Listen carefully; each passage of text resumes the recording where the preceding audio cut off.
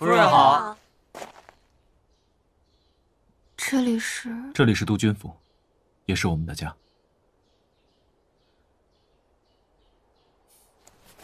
哎，你快放我下来！这里这么多人看着呢。我就是让他们都知道，你是我的女人。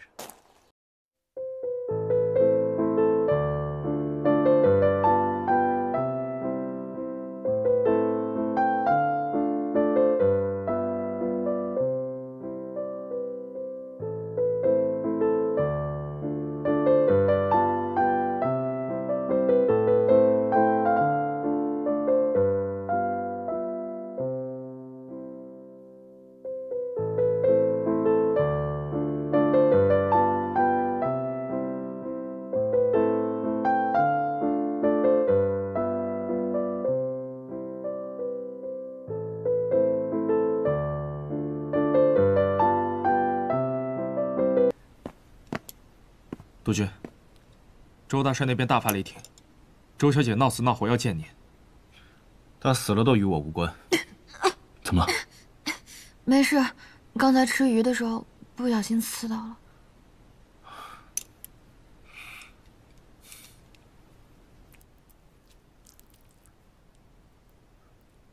这个没有刺。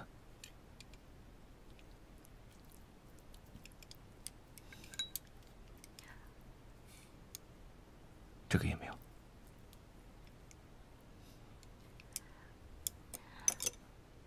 我吃好了，我房间是在楼上吧？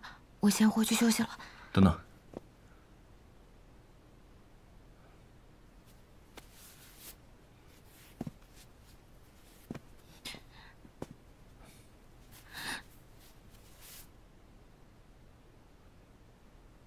看你刚才吃的太急了。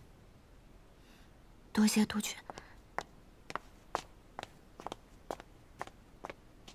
督军，顾小姐似乎比之前跟您更亲近了。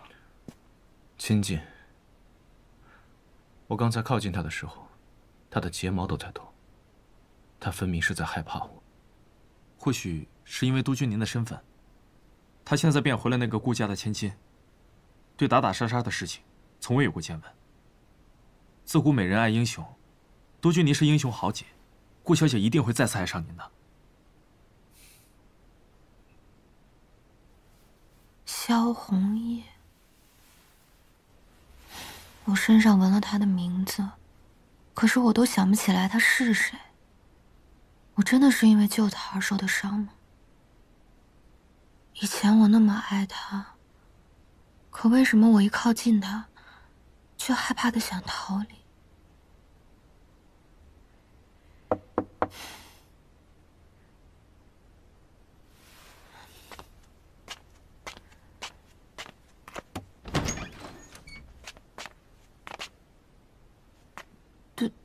督军，这么晚了，你怎么来了？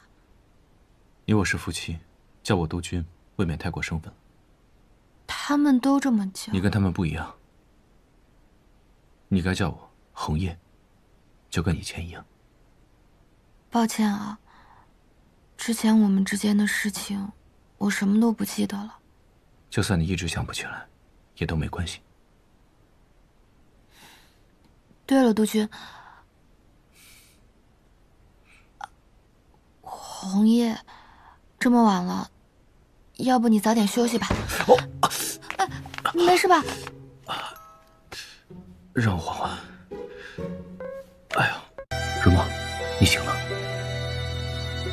你是谁啊？你认错人了吧？我叫顾梦。孩子。我对不起你和你娘，我永远无法原谅自己。我发誓，我一定会竭尽所能护你娘周全。你一定要相信我。小心！你受伤了？一点小伤，我们行军打仗。疼吗？疼。还有点冷，哎，这个天气睡在地上确实有点凉。那要不今天晚上我们一起睡床上。害我们家小姐，害顾家的人是你，我亲眼看到，是你炸了顾家。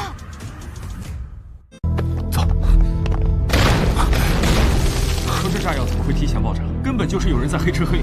不仅如此，我怀疑当年顾梦就是被那个人收领，训练成了杀手。这次是我太心急了，我看你忘了我，又很害怕我。别怕，有我在。这是莎士比亚的。14行诗是你最喜欢的。你怎么知道？因为我们是夫妻啊。死了！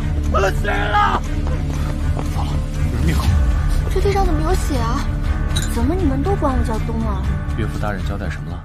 今天晚上你来找我，我再告诉你。梦儿，我会好好照顾你，加倍的珍惜。我想了许久，才想到用这样的形式向你表达我的心意。你的爱，就是我最好的安神药，明白吗，先生？你刚叫我什么？先生。这一次我好不容易失而复得，我一定给他足够的尊重和宠爱。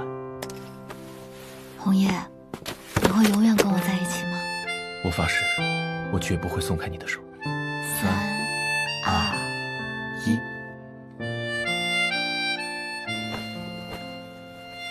你这个小贱蹄子！我杀了他，那颗自然就是我的了。你我两家的血海深仇，我一刻都不敢忘。你放开我！9月2年前你杀我满门，我怎么可能原谅你？所以你就背叛我。这辈子我们就这样了。调离罗城。督军怎么了？难道这调令有什么问题？调令没有问题，我只是怕这次不会走得那么顺利。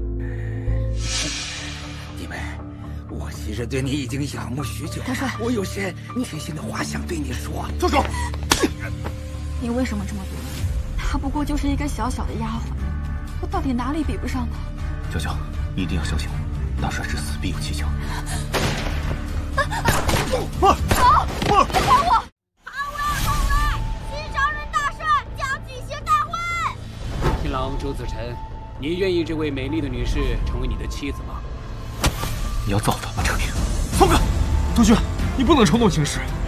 新娘顾梦，你是否愿意这位男士成为你的丈夫？这个婚礼，就是逼您现身的陷阱。就算死，我也不能让他一个人留在那么危险的地方。我愿意。现在我宣布，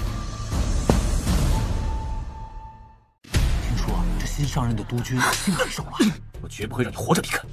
2年前顾家一夜之间被全部灭门。你为什么要这样做？你我两家的血海深仇，我一刻都不敢忘。我就是你报复我爹的工具。小红衣，去死吧！我怎么在这儿？我是谁啊？你是我的丫鬟如梦，你失忆了。他为什么这么对待我一个丫鬟？一点小活你都干不好，接着拖，你这辈子都逃脱不了。为什么就不能放我一马？我还没玩够。我是萧红叶的未婚妻。你有什么资格教训我的丫鬟？双手沾染鲜血的督军大人，